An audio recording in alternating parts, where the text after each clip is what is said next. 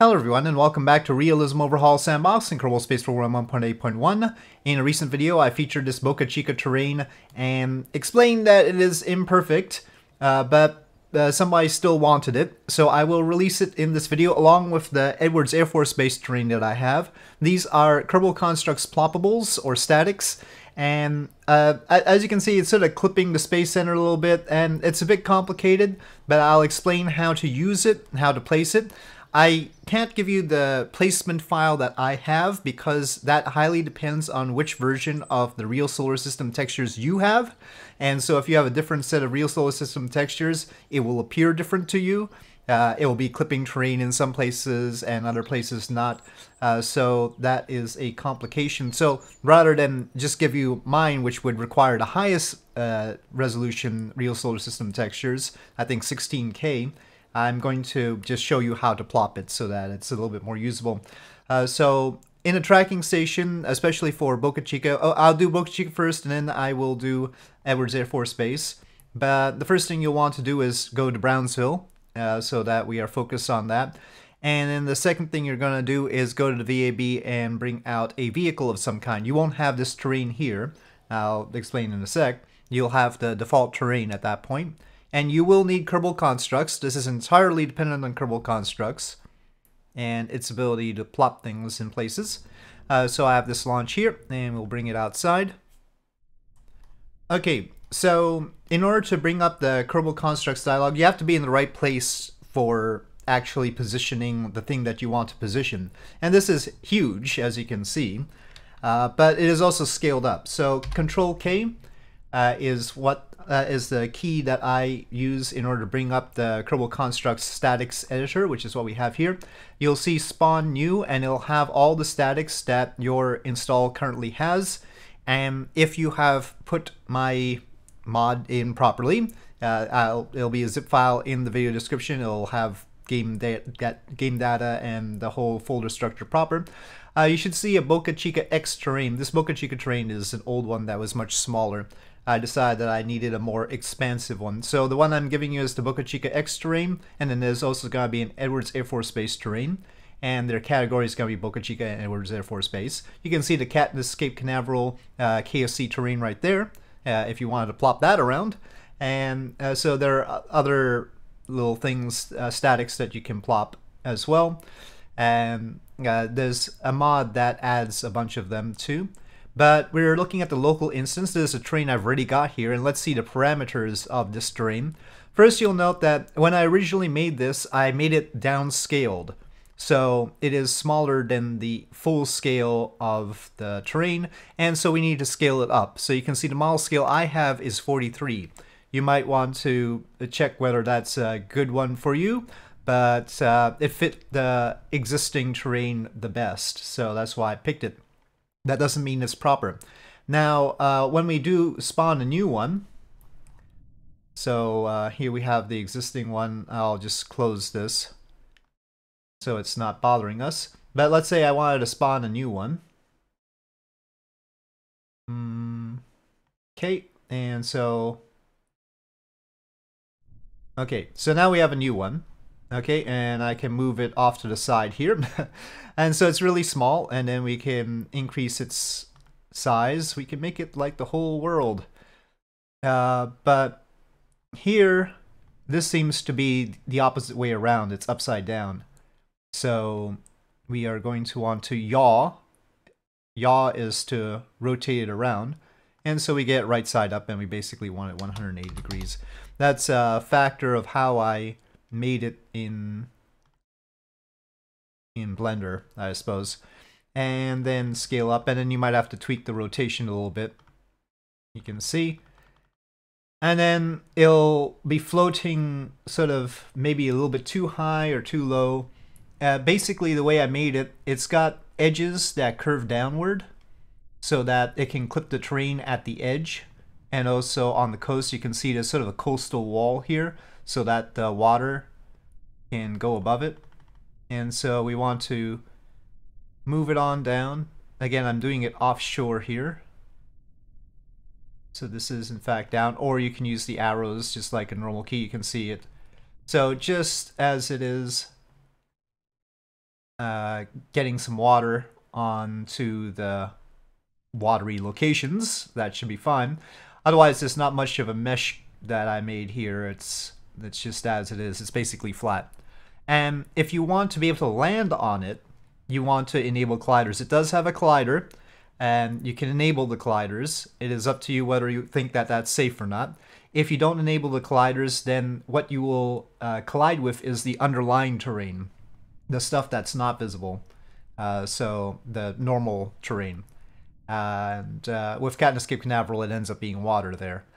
But yep, so you just position it like that to your satisfaction, given the terrain textures that you have, and that would be best. And the reason that giving you mine won't work necessarily is because you might have the hills be a little bit different. In fact, you might be able to get it a little bit better than I do. If it's flatter in your area, you might be able to move it down a little bit more or less.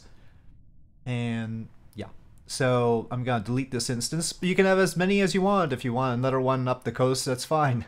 So that is the Boca Chica terrain here. So the scaling I have is 43, and you saw me rotate it.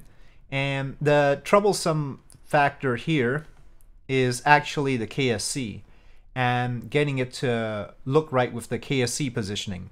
And that's another thing that it will depend on your particular RSS textures whether it'll look right or not, because the KSC is going to be positioned so that it's placed on the surface. It's basically tied to the surface, and that elevation is going to be different depending on the RSS texture files that you have. It's the height map. So anyway, that is how to plot this. I'll just get on to Edwards Air Force Base, which is a slightly more complicated situation. You see, for Edwards Air Force Base, we don't have an actual location at it. And so we have to fly out of Vandenberg. And so you're going to have to take a plane, fly out of Vandenberg towards the location of Edwards Air Force Base. And you can see I've got an Edwards spawn right now, but there's a location here, and then Vandenberg's over here. It decided to disappear Edwards right now. But anyway, sorry, Vandenberg right now. But Vandenberg's over here. Edwards is over here. So you fly towards it, land at the location, and then you'll be able to plop it. Let's take a look at the spawn location that I have. And again, we'll bring out some craft in order to take a look at it. So if you already have the location set up, you'll be able to use Kerbal Constructs to select the launch site here. So here we have Edwards spawn, but we have to open the base. Sometimes it doesn't stay open for some reason. Set as launch site, and now this is going to launch from my Edwards spawn point, and we'll talk about how to make a spawn point in a sec. Okay, so the spawn point was set here. This is the Edwards Air Force Base terrain. Similar to the Boca Chica one, it's got sort of a tilt to the edges so that it can clip with the terrain properly. Make it less like a floating plateau, right? We don't want it to be floating above the terrain, so it's necessary for it to sort of go down and act like a hill, basically. This is the way I did it. Is it ideal? No, whatever, you know. But anyway, the key here is we bring up the Kerbal Constructs thing. You'll land a plane here because there won't be a spawn point yet. We take a look at local instances. We see the Edwards Air Force Base terrain, which is scaled up to a factor of 10. And so really, the Boca Chica one should probably be scaled up to a factor of 40, if I recall. I did 43 because it was better fit, but it should be an even number, naturally. And there's a factor of 10, and you can see the coordinates, but it's not exactly the right coordinates for Edwards Air Force Base. But then again, Edwards Air Force Base is huge. It's got all these runways that are barely visible in the dry lake bed and everything. So we've got, it's not just these runways after all.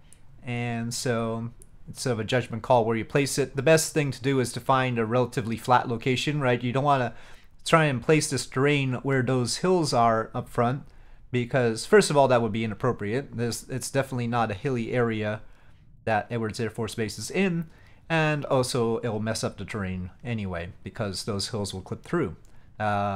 We can spawn a new one to demonstrate that. So anyway, the model scale is 10, and then we can see this universal spawn point, and this is where our plane spawns. And so you can spawn one of those as well. Those are also statics. We want to get rid of the category, and what we want is the spawn point, universal spawn point. Probably type it in, figure it out. There it is, universal spawn point. So that will create a new spawn point that you can name. You don't need to do that if there's already a KSC there, but if there isn't a KSC, then let's say we wanted to be able to spawn at this other runway. So you'll place it here.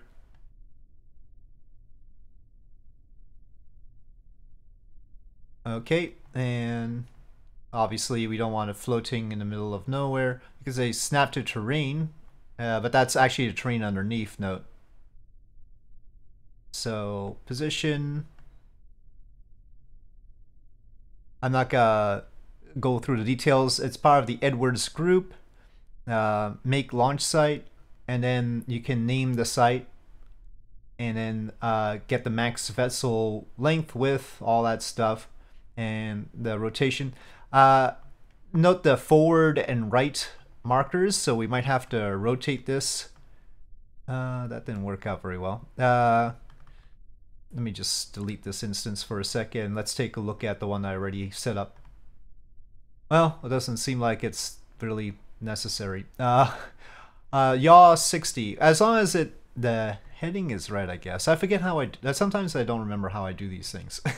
This is one of those times, because forward is indicating there, but clearly when we spawn, the plane spawned in the right direction. You might have to tweak the yaw to test what might work and what might not. But if we edit launch site, we can see Edwards spawn, and I typed in 99 and all this stuff.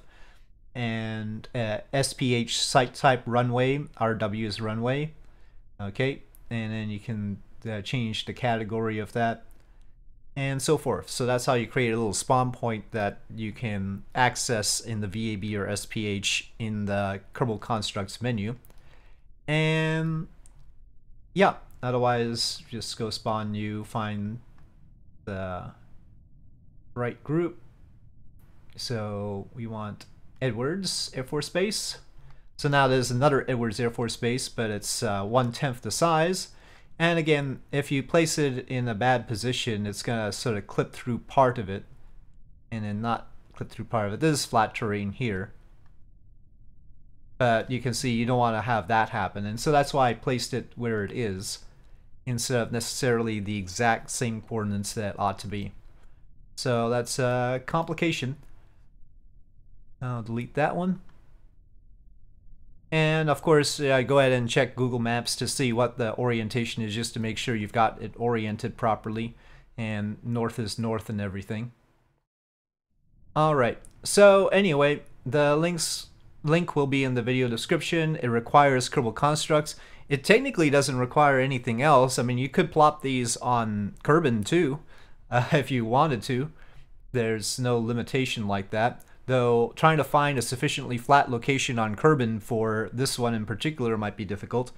But yeah, so it's a fairly large thing though. Each terrain is more than 100 megabytes. It's not the worst thing ever though. I tried to keep it down. You can see the texture quality isn't great. If I wanted to increase the texture quality, it'd be a much bigger thing. It'll be a factor of 4 more for each level of detail that we wanted extra. So it is what it is. It is imperfect, but it was what I could do at the time. So with that, thank you for watching. I hope you enjoyed this video. If you did, please do press like. If you have any comments or suggestions, please leave them in the comment section below, and I'll see you next time.